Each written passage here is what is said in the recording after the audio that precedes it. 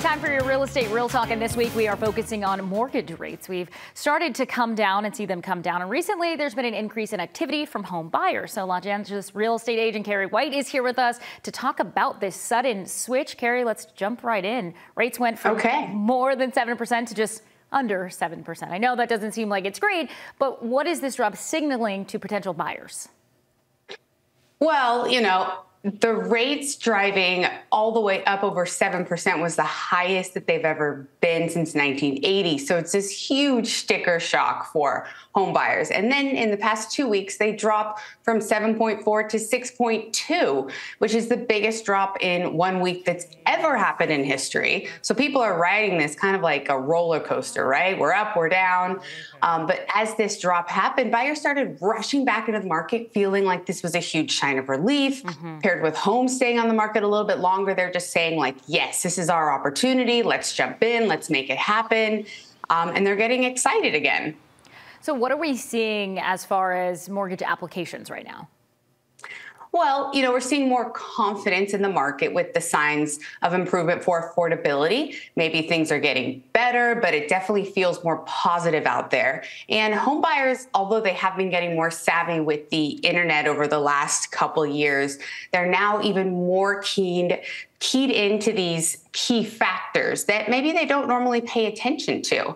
So consumers are playing the rates like a stock market, like they're in Vegas or something. When they're hearing rumors that the Fed is raising rates, they're jumping in prior, or when they're seeing a jump, they're jumping back in and they're not waiting. So with these huge drop in applications we've now seen an increase in mortgage applications, which is the applications to obtain a loan, increasing 2.2% after some slower couple months. So definitely some changes in the market. And keep in mind, 1 point is equatable to $100,000 on a purchase price. So 1 point makes a big difference to home buyers. Yeah, I was just going to say to keep that in mind. These are some large numbers that we're talking about. And there's other factors that kind of play into this. How did the midterm elections affect the housing market? Oh, every time, midterm, election, current events have an impact on home buyers because they create uncertainty. And when people aren't sure what the future holds, they don't want to be making big life decisions.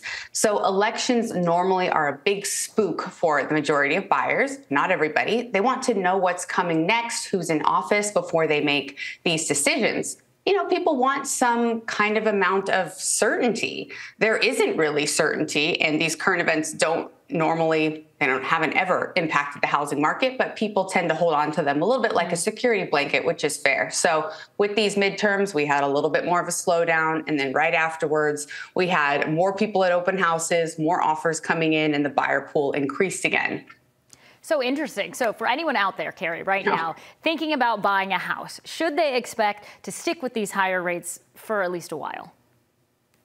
I would say yes. There's a lot of different predictions out there. I see that rates will be in the 5s again in the beginning of Q1 2023. I see that they're going to go up to 8%. But keep in mind that these rates increase to help fight inflation and to slow the market down. That was the reason, for nothing else. So if they feel that inflation is under control, the housing market is in a better place, like more affordability, they probably will bring them down to a little bit of a more normal level. However, home buyers right now entering the market, the largest sentiment is that we are going to be paying these rates at least for the foreseeable future. They're not planning to marry the house, date the rate, as everybody says. They're like, okay, we're going to make this work if this is our rate right now. This wasn't a normal rate prior to the last 5-6 years. People were used to having rates from 7 to 15%. So it's more of getting through the shock in the millennial generation. But a lot of the older buyers, people over 40 are used to these rates. So it's just a matter of people catching up with the current times. But I always say get into a house with a payment, a mortgage rate, a purchase price in an area that you like, and don't expect or gamble on things changing. Oh, the ups and downs. If we had a crystal ball, we would use it, but that's why we have you, Keri, to update us as these things start to change in the future. Crystal ball. All right, you can watch her here every Wednesday on Current. Thanks, Keri, once again. Follow her on Instagram in the meantime at Keri Ann, and subscribe to her YouTube page, Keri Ann Real Estate. Thanks.